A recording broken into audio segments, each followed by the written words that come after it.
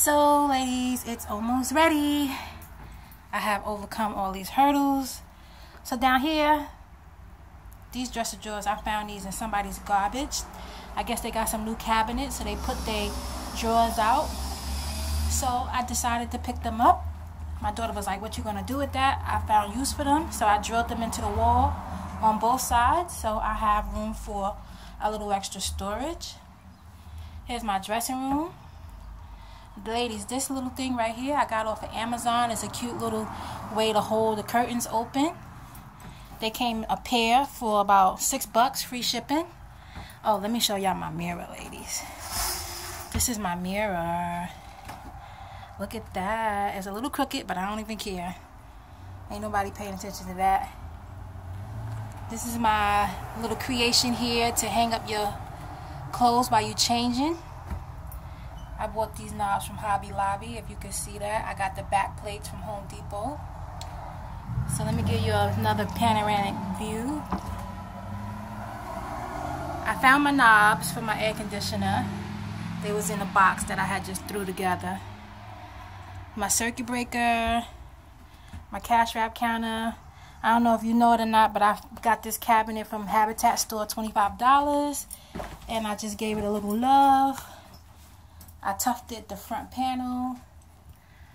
I made these here. Store Supply Warehouse got these brackets right here that you could twist, put them in and twist this part together. So I bought those parts because I always wanted slat walls, but I did want the industrial look as well. So you can't have both.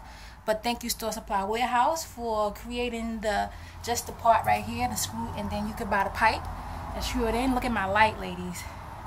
I got this light at Lamps Plus, open box. Because the light was too close to the air conditioner, I couldn't have a nice track light. So I went with this one. If I find out that I need more light later, I'll get some more. I found some lights online from slat walls. You can hook it into the slat wall, and I'll probably get 2 of them. But until then, ladies, this is what I have done so far. My first event is Saturday.